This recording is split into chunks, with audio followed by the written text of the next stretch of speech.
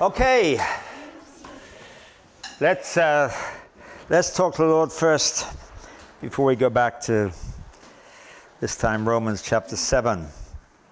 Father, once again, we thank you that we trust your word, not because primarily of its content, but because of its origin, that this comes to us from the mind and more importantly from the heart of God. And we pray that you'll encourage us in it, teach us, give us a sense of encouragement that we have the resources available to us to live as you want us to live. For we pray it in Jesus' name. Amen. Okay, this morning we're going to Romans chapter 7. And I'm going to read you a section of this chapter. I'm going to put it on the screen. We can read it. I'll read it, but you can follow it carefully, which is the heart of what I'm going to talk about. It's Romans 7, verse 15. I'm going to read from. He says, I do not understand what I do. For what I want to do, I do not do, but what I hate, I do. And if I do, I do not want to do, I agree that the law is good as it is. It is no longer I myself who do it, but it is sin living in me. I know that nothing good lives in me, that is in my sinful nature. For I have the desire to do what is good, but I cannot carry it out. For what I do is not the good I want to do, no, the evil I do not want to do, this I keep on doing. Now, if I do, I do not want to do, it's no longer I who do it, but sin living in me that does it. Does that make sense? I mean, basically what he's saying is this. There are certain things that are good, and I agree with them, and I want to do them, but I don't. And there's certain things in life that are bad. I know they're bad. I agree they're bad. I say I'm never going to do those things again. Anybody here recognize that? Of course you do. This chapter has provoked a lot of discussion and controversy, not least in the question, who is Paul talking about in that section? Is it a non-Christian he's talking about? Right, he says I. But is it a non-Christian he's talking about? Some have said he's talking about a time before he was a Christian. Is he referring to when he says in verse 14, I am unspiritual, sold as a slave to sin? It sounds like it.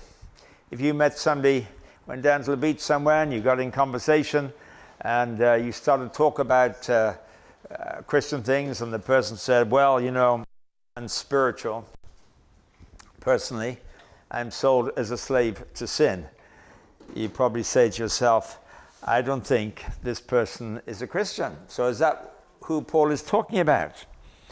Or is he talking about, or you might call it defeated Christian? It might seem so in verse 22 and 23, where he says, in my inner being I delight in God's law, but I see another law at work in the members of my body, waging war against the law of my mind, make me a prisoner of the law of sin at work within my members. So if you met somebody who said, oh yes, I delight in the law of God, but goodness me, I've find myself all the time doing those things that are in conflict with it. You'd say, well, you may be a Christian, but you know, it sounds like you're struggling, really struggling. Or is this a description of a normal Christian? Because in verse 18 he says, I desire to do what is good. That sounds like a Christian. I delight in God's law. That sounds like a Christian. In my mind, I'm a slave to God's law. That sounds like a Christian. So we have a problem here. And in verse 15, verse 15, I'll read verse 15. He says, I don't understand what I do. I want to do right, what I want to do, I don't do. What I hate, I do. But here's an interesting dilemma. He says in verse 17, it is no longer I myself who do it, but sin living in me. And in verse 20, he says, if I do what I don't want to do, it's no longer I who do it, but sin living in me that does it. That sounds like a bit of a cop-out. It's no longer I who do it.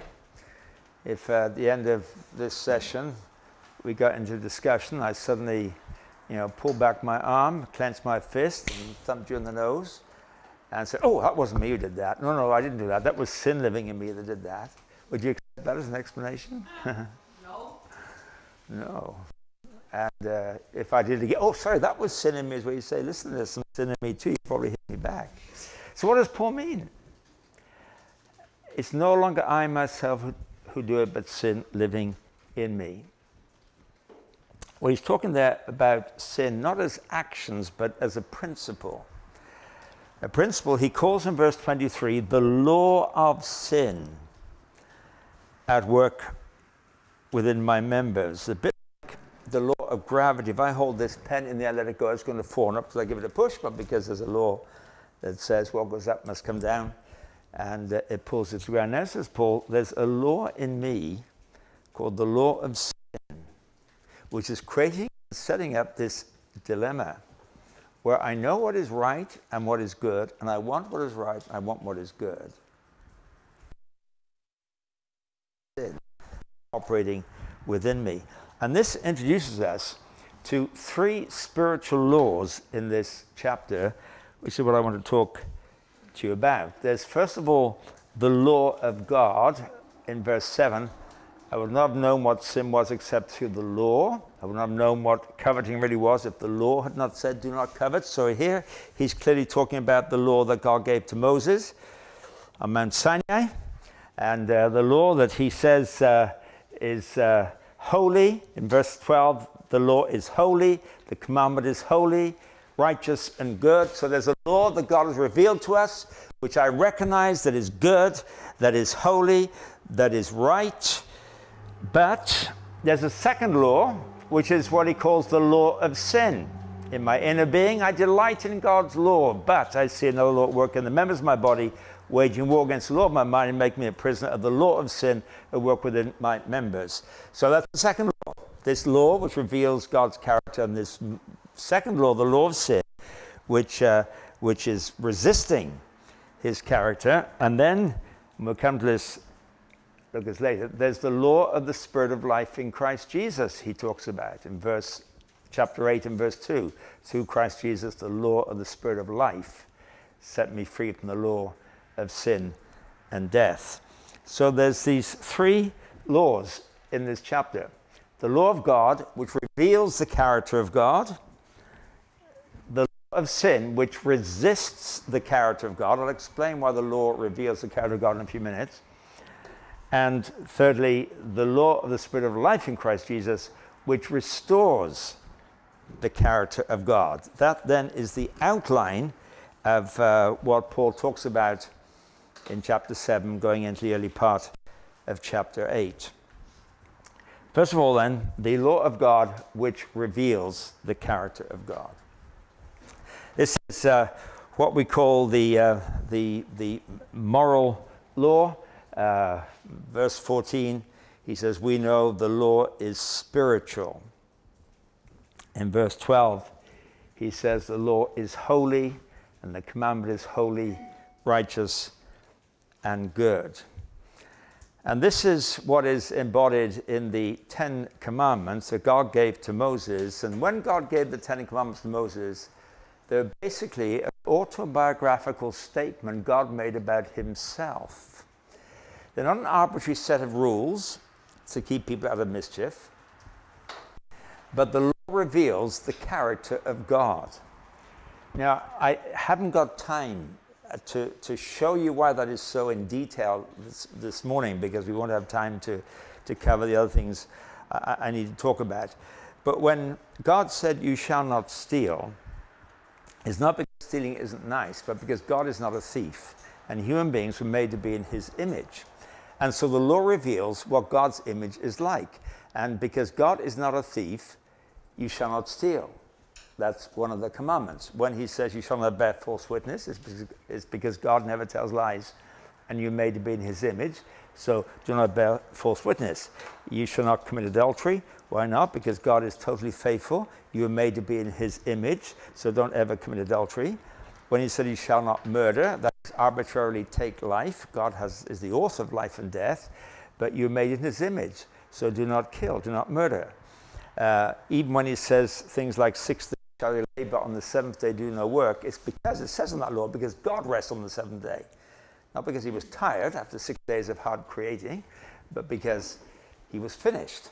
And so we rest in the finished sufficiency of God. Even when it says, children, honor your father and mother. Or not just children, but just honor your father and mother. It's because in the Trinity, the Son says, I do those things that please the Father. And we're made to be in God's image. So children, honor your parents. And so on. So this law is given to reveal the character of God. That's why God gave it to Moses on Mount Sinai, in the book of Exodus. And that's why it is the plumb line by which the people are measured, because we were created to be a physical expression of God's moral character. And this explains in some practical terms what that expression looks like. So Paul says, this law is good. This law is holy. This law is righteous. And this law is spiritual. Those are the words he uses in those couple of verses I've put up there. But although I recognize that and I delight in that, and he says he delights in the law of God, in my mind in verse 25, in fact I put that on here, I think, yes. In verse 22, in my mind, in my inner being, I delight in God's law because I know it's good, it's holy, it's righteous, as he says. I delight in it. In my mind, I'm a slave to God's law. But here's the problem. I'm subject to this law of sin which resists the character of God within me, because verse 22 and 23 says, for in my inner being I delight in God's law, but I see another law at work in the members of my body, waging war against the law of my mind and making me a prisoner of the law of sin at work within my members. So although I delight in God's law, I find I'm subject to this other pull, this law which resists what is right, that makes me a prisoner of the law of sin. Now, if we don't understand this about ourselves, in our natural state, then we will try to refine ourselves, and we'll hope that we can muster the self-discipline itself to change and live differently, and we will become disappointed. We can make promises to God about how good we're going to be, and despite the greatest intentions, we will fail. We may become disillusioned with ourselves, but God never is, for the simple reason he doesn't suffer many illusions about it in the first place. He knows the corruption of the human heart, and that is what Paul is talking about here. That I have inherited a corrupt nature, a fallen nature, that recognizes the law of God but resists it and fights it. And this is going on within ourselves. That's why we have to be careful of blaming the devil for our sin. If the devil died tonight, we would be tempted tomorrow, because that verse I gave you in the last session, James 1:14, says, each one is tempted when by his own desire he is dragged away and enticed. By our own desire. You know, it's interesting that when you look at the demonic activity in the Gospels and in the book of Acts, and there are 32 references there to demons and evil spirits working in people's lives. They have all kinds of physical powers, but they're never credited with moral powers. So, for instance, there are people who are blind because of a demon. Dumbness was a result of a a demon. They could give severe pain to somebody. They can give physical suffering. They can give unusual strength. A man can break chains because he is possessed by evil spirits. They can give a man convulsions. They can throw a man onto the ground. They can cause a man to act as though he's insane. They can drive pigs into the sea. They can predict the future. But demons are never credited with moral power in the New Testament. That comes from within us. I had a friend who was speaking at a church in the south of England, and a lady came to talk to him at the end of a meeting he was speaking at. He was doing several days there.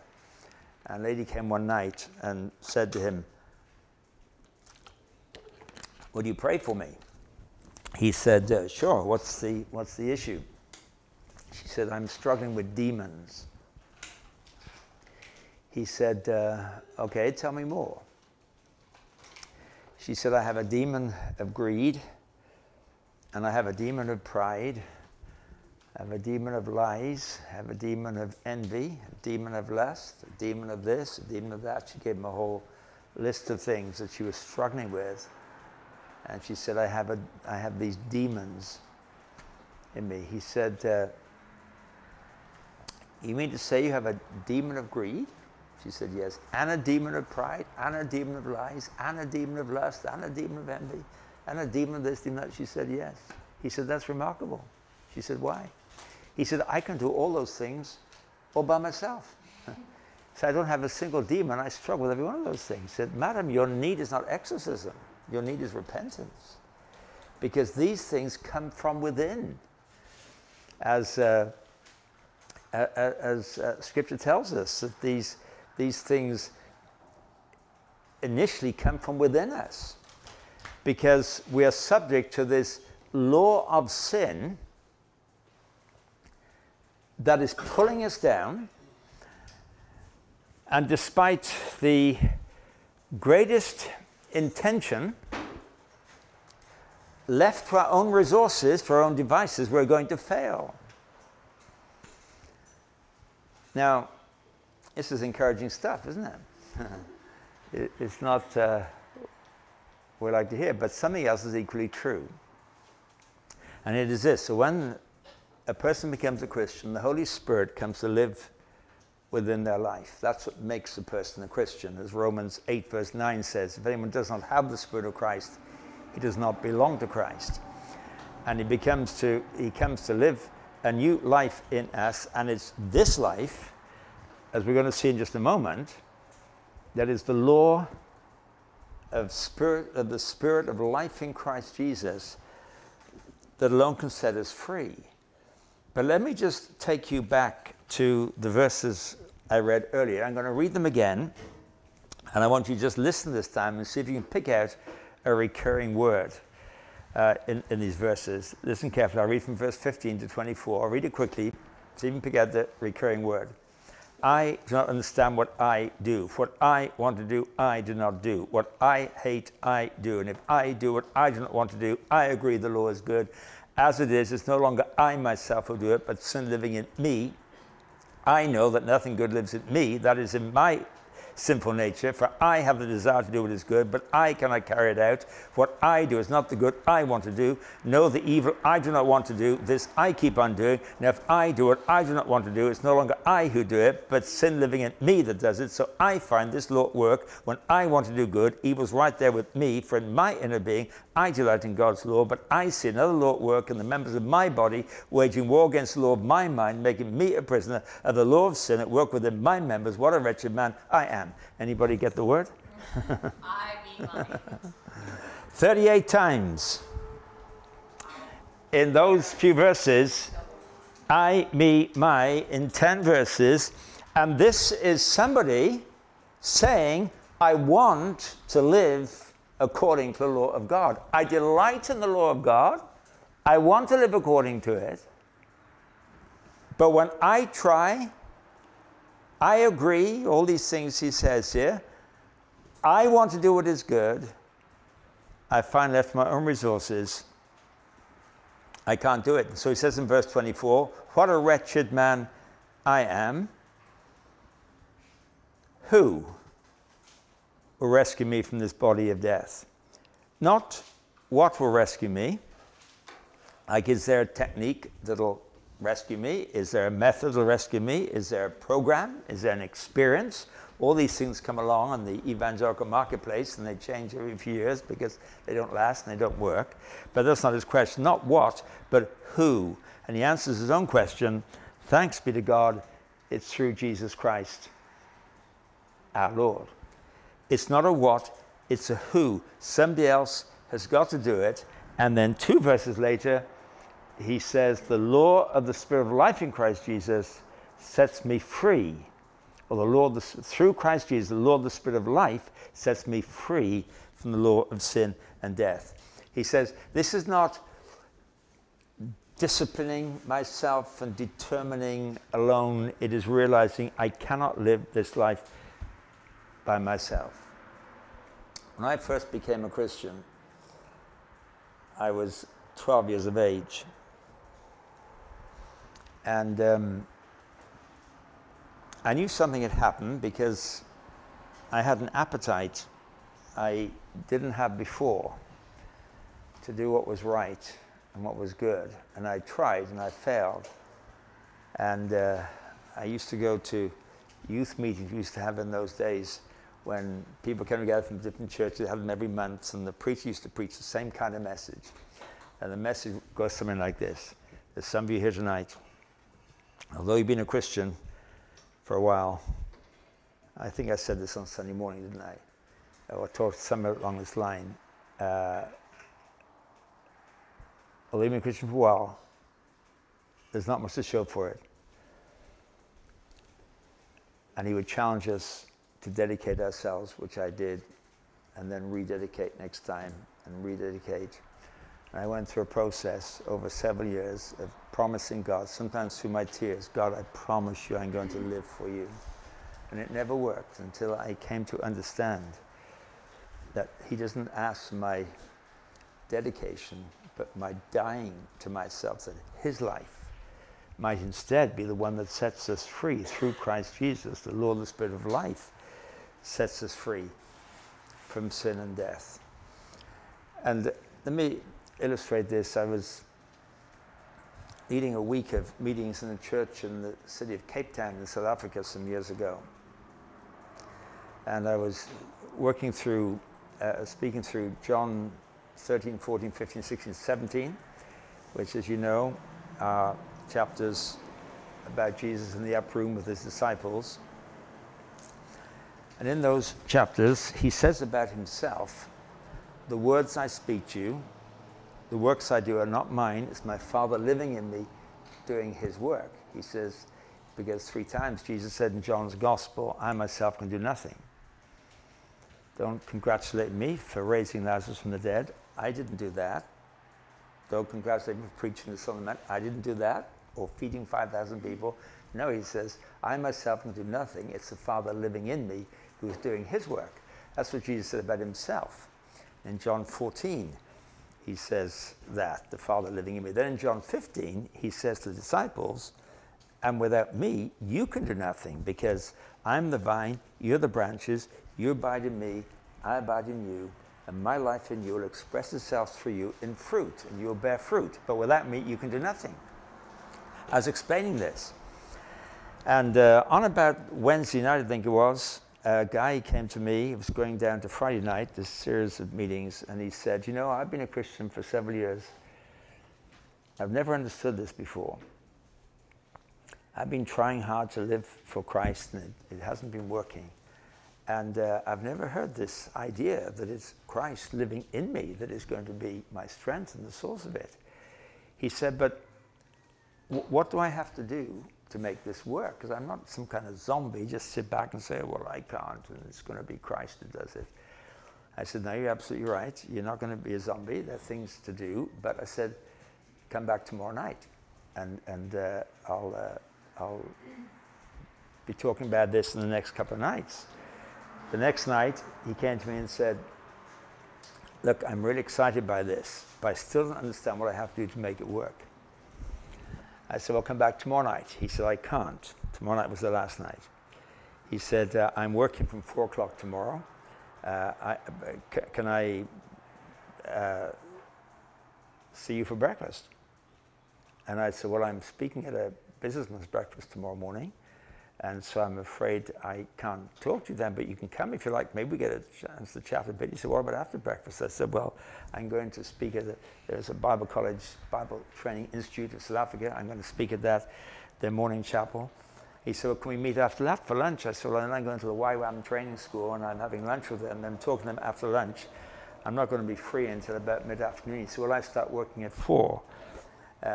I said, well, I'm free then, but I'm sorry, I'm not free until then. And the next morning, I was leaving to go back home. And he was about to turn away. And he said, are you free at 4? And I said, yes. He said, well, I'll tell you what I do. He said, I'm a helicopter pilot. And every Friday night, I have the same job, which is at about 5 o'clock. I take up a cop and a radio announcer, and we fly on Cape Town for about an hour and a half. It's rush hour. Everybody's leaving Cape Town on Friday night, and we report back the flow of traffic. Every 50 minutes is a live traffic report on the radio given by the guy who's sitting in the helicopter who can see it all from the air. And he said, it's the most boring thing I do, because we just go around in circles for an hour and a half, and it takes 2 minutes to go around Cape Town. So he said, but there's a spare seat in the helicopter. Would you be willing to come and we could chat? So I said, I'd love to come. I'd love to fly around Cape Town in a helicopter. Really good headphones to be able to have a conversation. Well, that's right. We did have headphones. And so he said, if you come at 4, you've got to sign a document that says I'm not responsible for you. And he said, we'll have a cup of tea, and then we go up about 4:30. So I turned up at 4, and when I turned up at the helipad, there's this big sturdy-looking helicopter in the foreground, 4 wheels, long tail, big propeller on top. So it looked as though I seated about 12 people. And I thought, that's a sturdy-looking helicopter. We walked around it, and on the other side was this flimsy little glass bubble on skis, with a kind of mesh tail, with a helicopter with a propeller shaft that was about as thick as a microphone stand. Man, that thing looks very flimsy. It was chained to the ground. And I said to this guy, which is a helicopter, he said, it's the little one. I said, the little one? You look as though you don't get in. You look as though you put that one on. It looks so small. He said, no, it's perfectly safe. I fly it most days. So we went in. And I said, look, I'm a bit nervous. This thing looks so flimsy.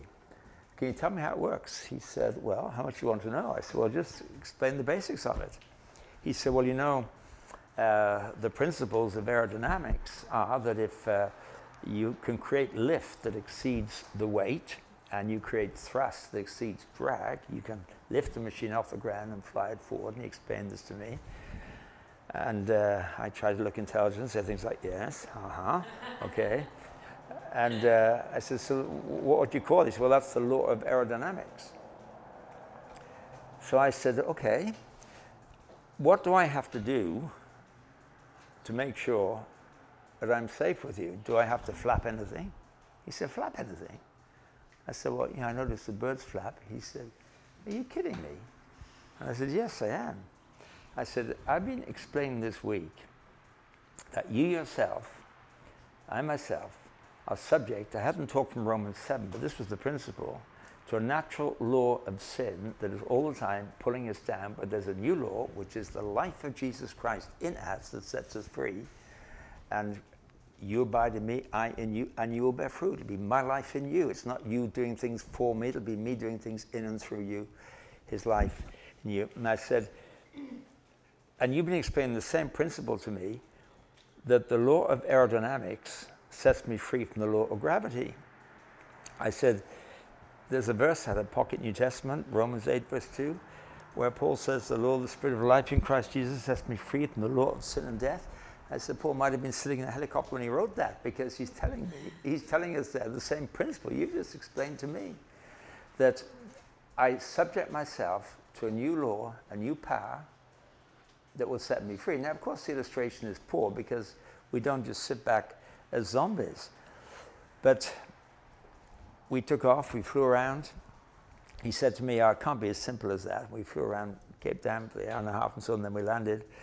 And I said, "You've been demonstrating the Christian life to me for the last 90 minutes. I said, "The law of gravity not for one moment gave up during the time we were flying. The law of gravity is totally committed to smashing us to the ground at any moment that the law of aerodynamics ceases to function. We're going to be a lump of strawberry jam on the ground." And in the same way, the law of the spirit of the law of sin at work in us is totally committed to smashing us to the ground, totally committed to destroying us.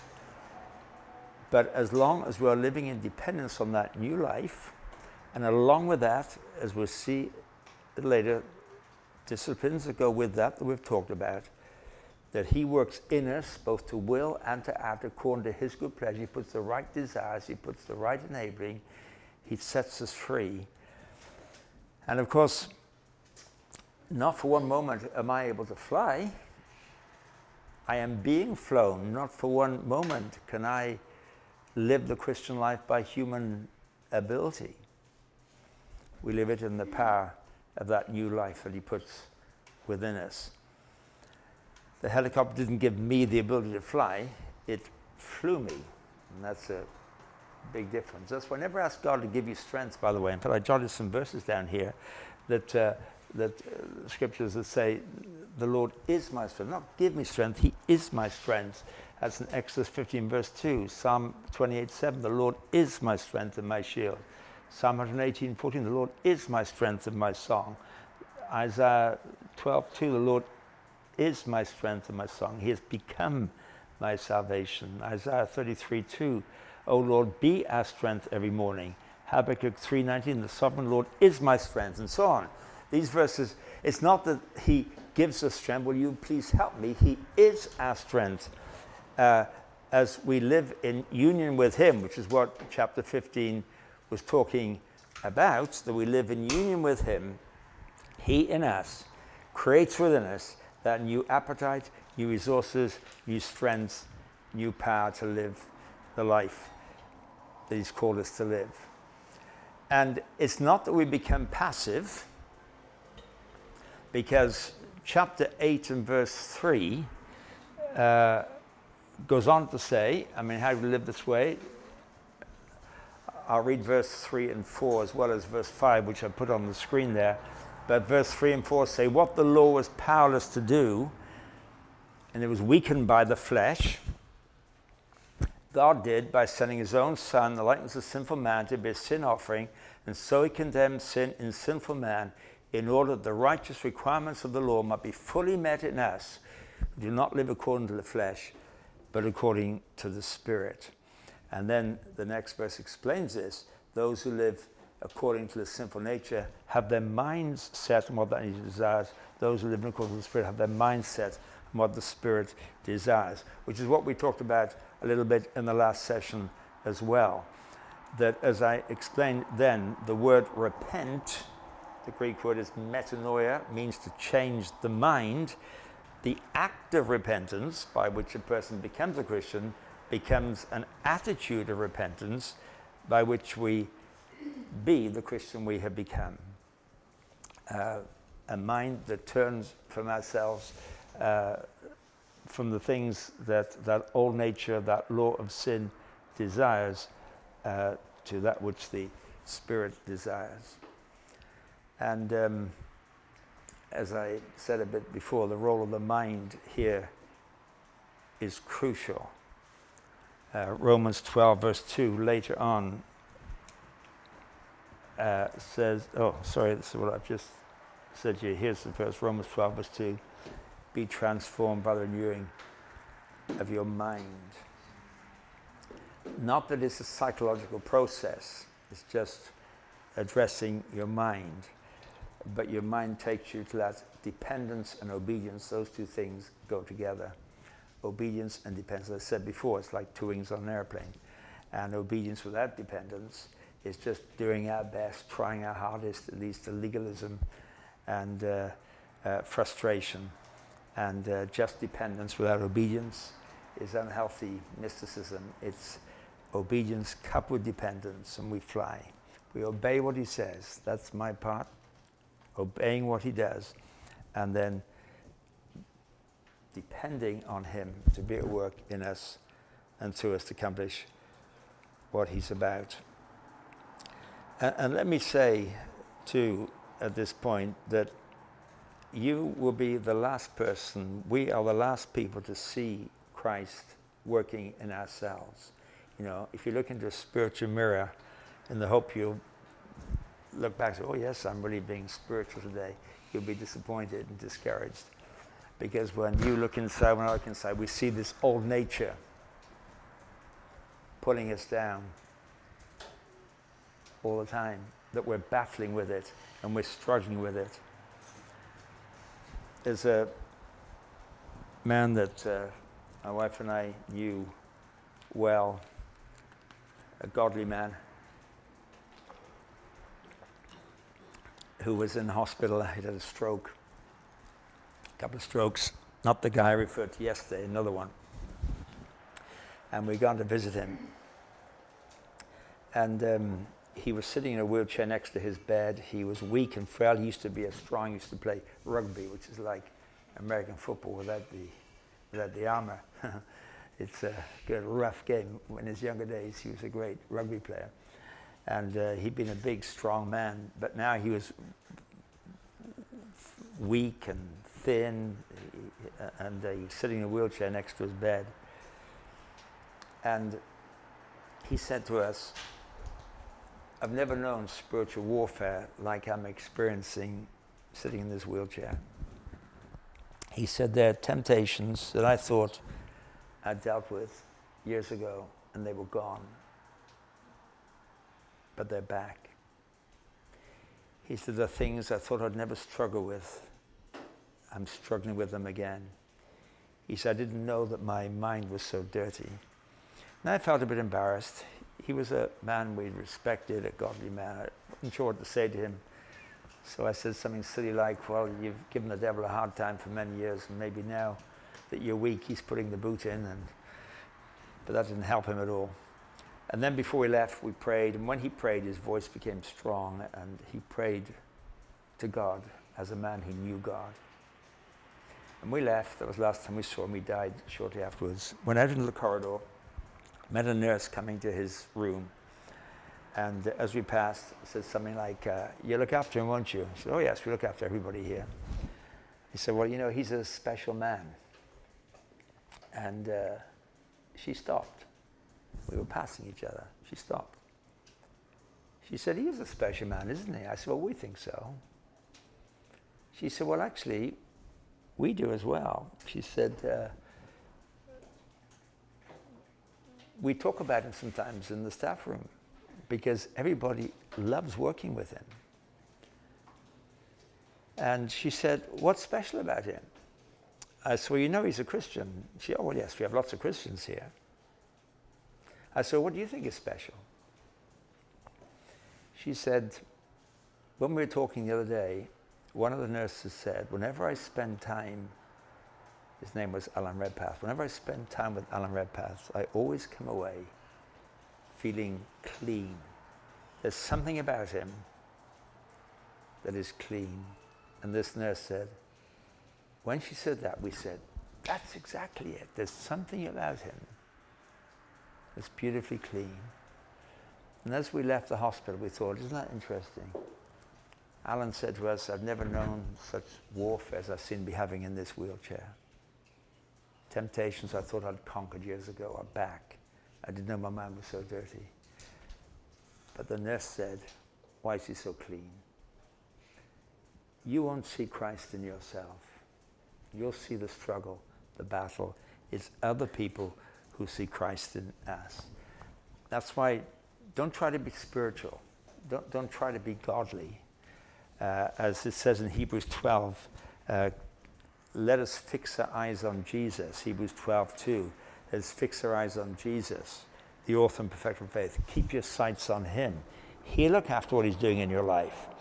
Another verse, 2 Corinthians 3, verse 18. I didn't put these down, but 2 Corinthians 3, verse 18. It says, we who with unveiled faces or reflect the Lord's glory are being transformed into his likeness with ever increasing glory, which comes from the Lord, who is the Spirit. Now he says, with nothing between us and the Lord, we reflect his glory and we are being transformed, but we don't see that. You're looking to him. Keep your eyes on him. Keep your trust on him. Keep your dependence on him. Keep your love for him. Enjoy his love for you. And he will do things in you that you will never see or recognize. And so what Paul is saying in this chapter, I think 7 and 8, is here's a dilemma that every Christian is living with. We know the law is good. We know the law is righteous. We know the law is holy. He uses those words. We know it comes from God. We know it reveals the character of God. We rejoice in it. We meditate on it, all of that. But although I do that, I find there's another law, the law of sin, at work within my members that is resisting that law, resisting the character of God, seeking to pull me down like gravity. And when I try to do my best, 38 times, I, me, my, I, not a mention of the Holy Spirit, not a mention of Christ, me trying to live for him, I find I end up saying, what a wretched man I am. Who will rescue me? There's a new life. It's the life of the Spirit of Jesus Christ in me that sets me free. Sometimes, you know, when you see an aircraft going across the sky, you look up there and you see the vapor trail it leaves behind. You think, what a beautiful line that plane is flying in. But if you're on board that plane, you might be going through all kinds of turbulence. And other people see the plane. You see the turbulence. We experience that turbulence that goes on within us all the time. That struggle, that battle. Which is why we never become complacent. We never arrive. Because if ever you started to think, I'm arriving, bang, we hit the turbulence and that law of sin is at work, pulling, struggling. We say, Lord Jesus, I trust you.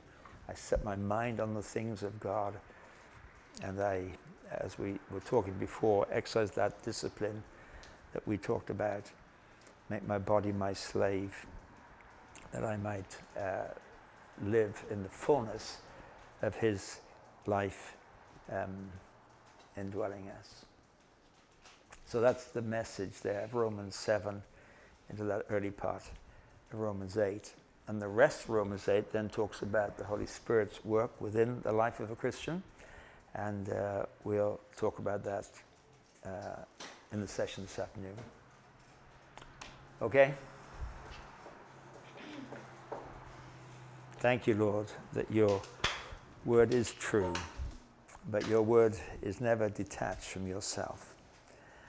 And the truth it teaches us is made experiential by the indwelling of your Spirit within us. And we thank you for that and pray we will know that increasingly and that other people in us will know something of the Lord Jesus because of it. For we pray it in Jesus' name. Amen.